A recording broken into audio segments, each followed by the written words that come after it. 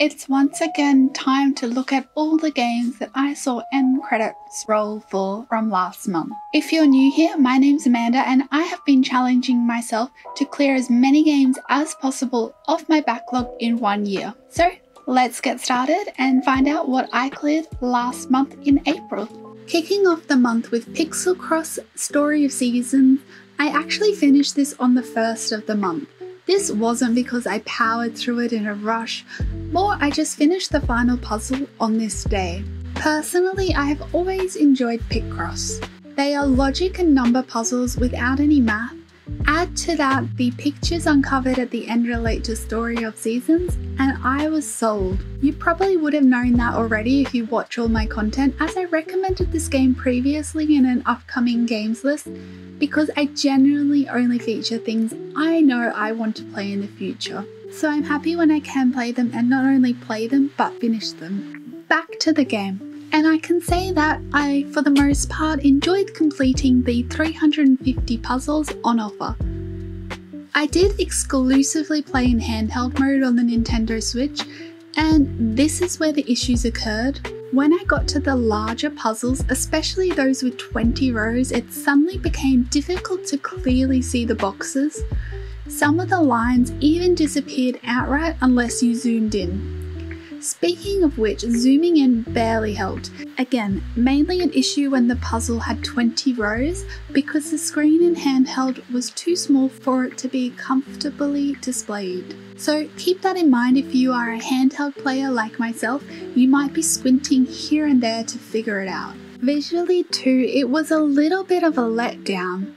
Whilst I enjoyed completing the puzzles of animals and crops to have them show up in the farm, it was not the best looking game I have ever seen. Not that it needs to be, but I just wanted it to be of a slightly higher quality. The almanac, for example, was much nicer to look through than the farm itself. They did add a nice touch that when the seasons change, the farm changes, and so does the colour of the puzzle background, but again, it comes across as looking low budget. Within the game, the music is perfect. You can choose from a selection of Story of Seasons soundtracks to play along to, so the music was good as expected for a Story of Seasons branded game.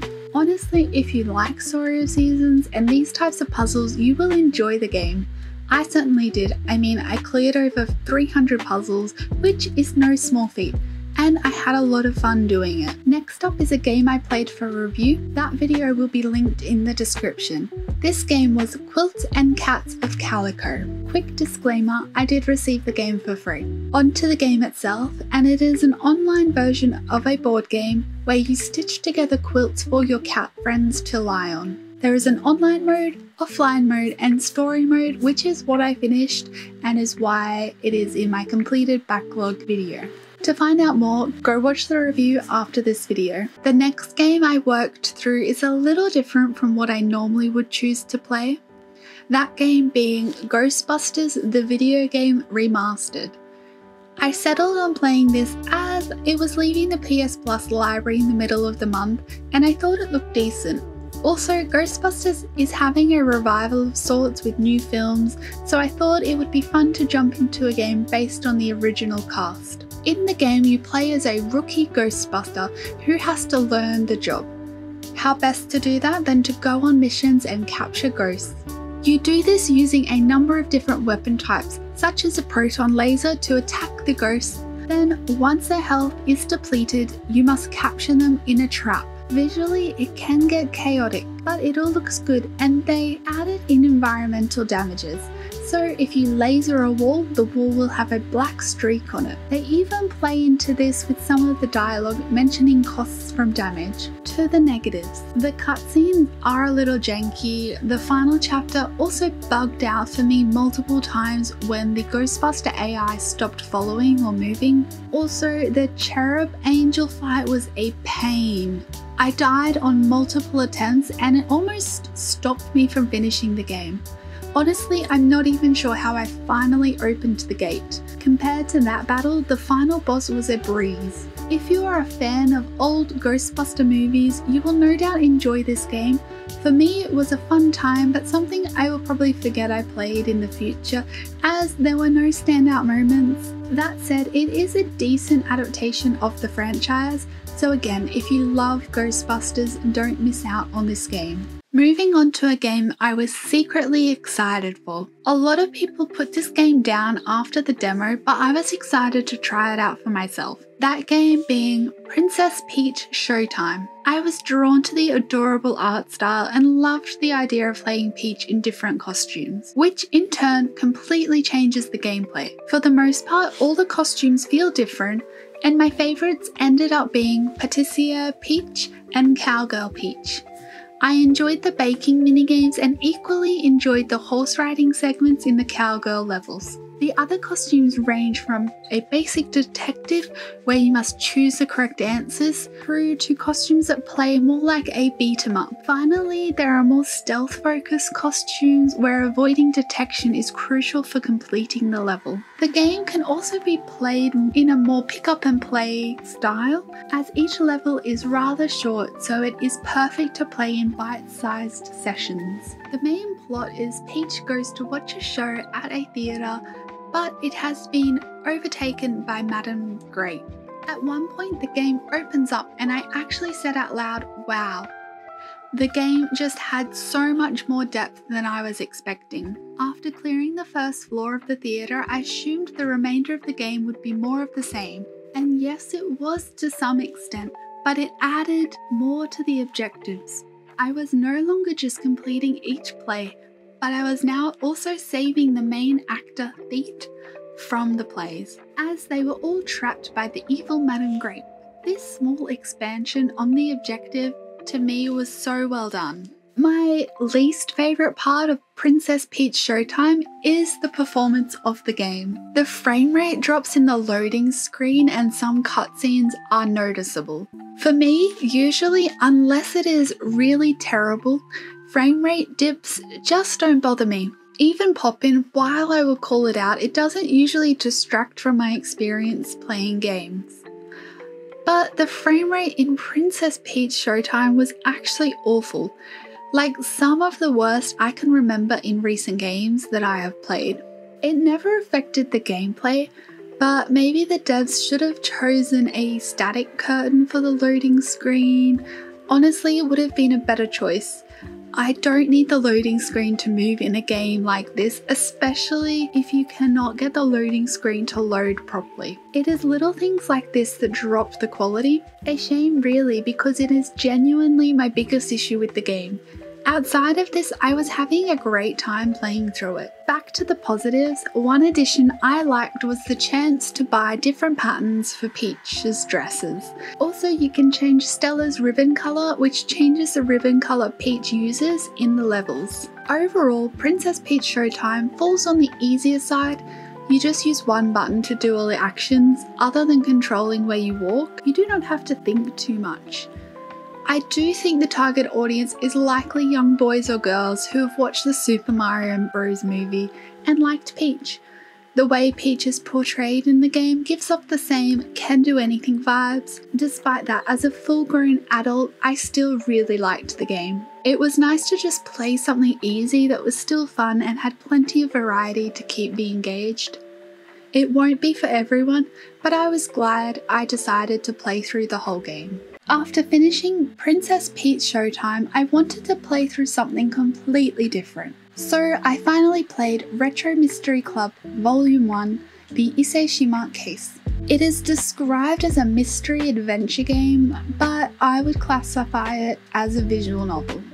You play as a detective that is tasked with solving a murder that happened in Tokyo. As you play through, you must gather clues from finding items or talking to witnesses and solve the case. Despite the perceived interactivity, it really came down to just trying every possible combination to proceed forward when I was stuck. Some parts were easy to know what to do next, but when I didn't, I would just go back to places and re-interview people to see if anything had changed.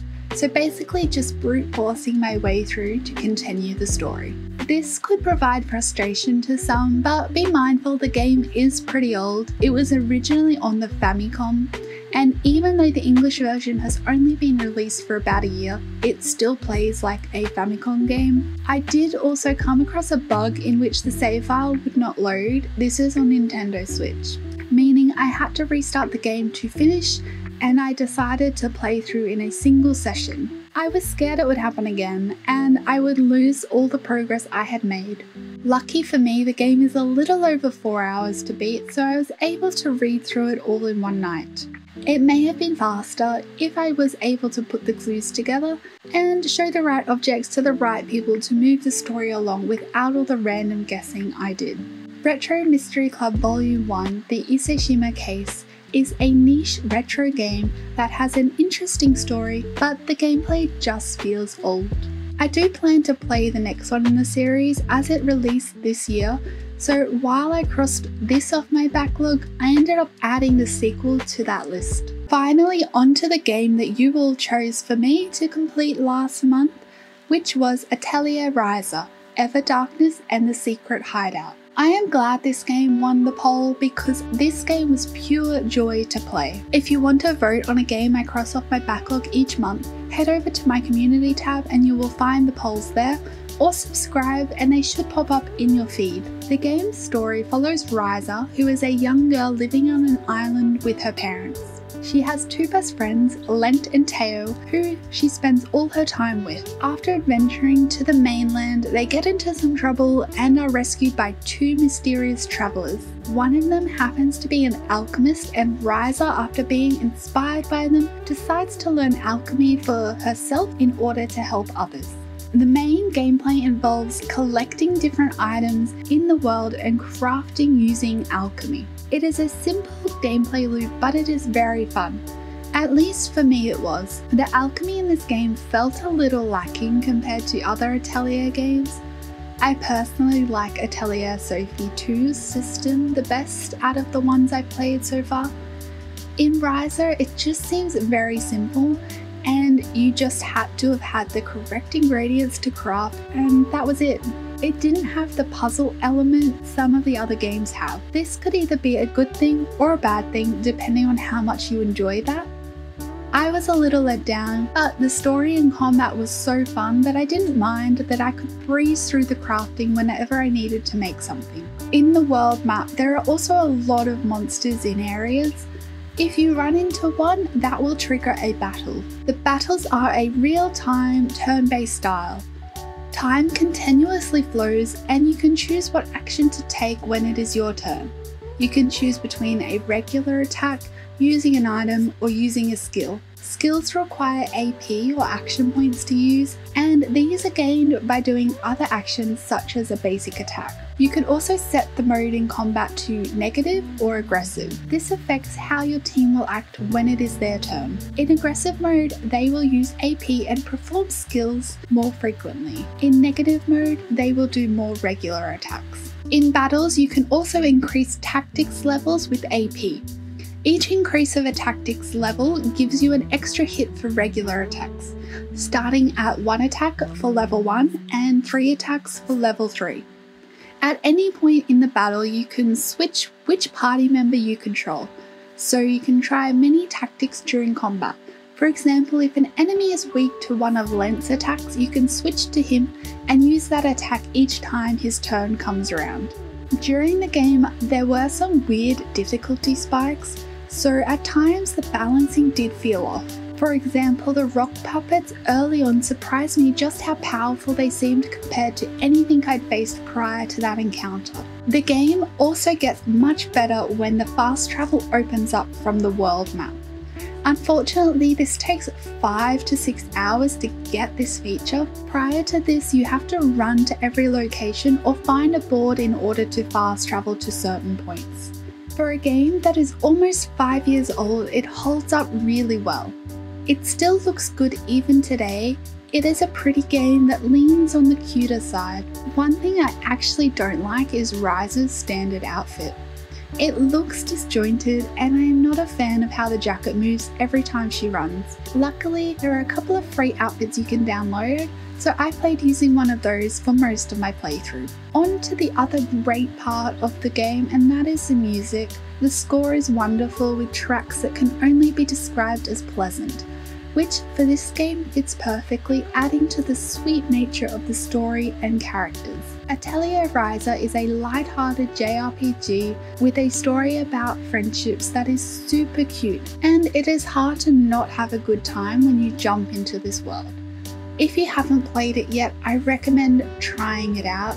It is just wholesome fun. That is it, the games I played last month. I feel like now I'm starting to struggle with the consistency of playing games and making it all the way to end credits. I played so much in March, I needed to take a breath and slow down so I could actually enjoy the games that I played in April.